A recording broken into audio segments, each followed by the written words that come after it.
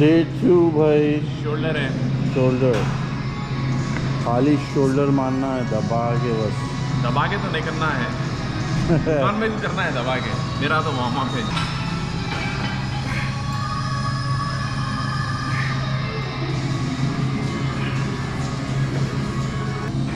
चलो भाई बिस्मिल्लाह।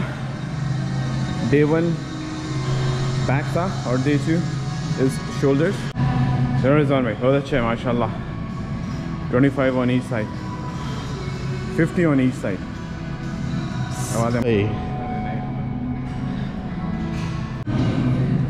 कलीम भाई का drop set.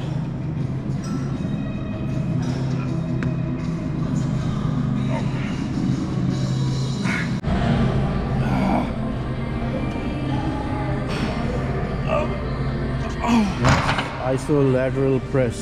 Alright, let's go Rizwan bhai. Second workout for shoulders.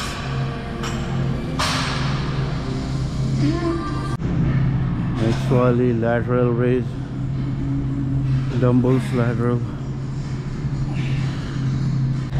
Alright, shoulders हो गया बारबेल पे, फिर उसके बाद मशीन पे।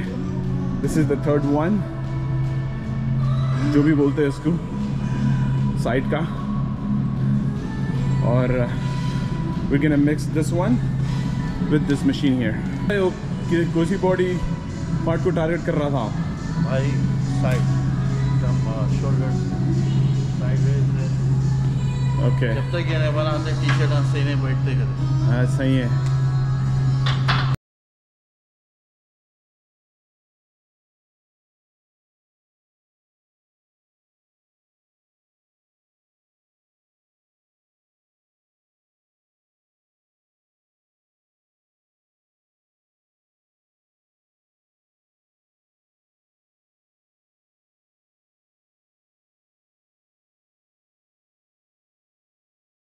क्यों? वो था मेरा वेलनेस प्रोजेक्ट था।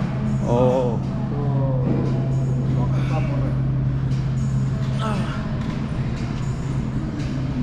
मिल गया आज नाश्ता वाश्ता का। आप लोग दिख रहा, आप लोग को देख के बन जा रही बॉडी में। अरे भाई जकी भाई की सोच में रह के लोगों को एक 4-5 पाउंड बन जाते अपने।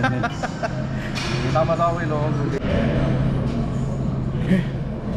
ये शोल्डर का लास्ट वन, shrugs.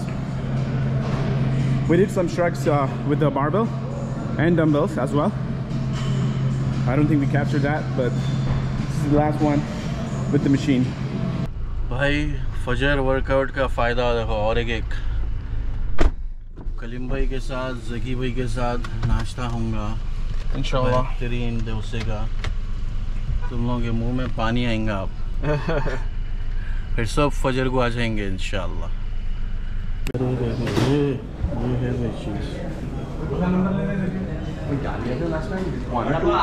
अब तक तो मालूम हो जाना चाहिए आपको कौन सा ले रहे हैं।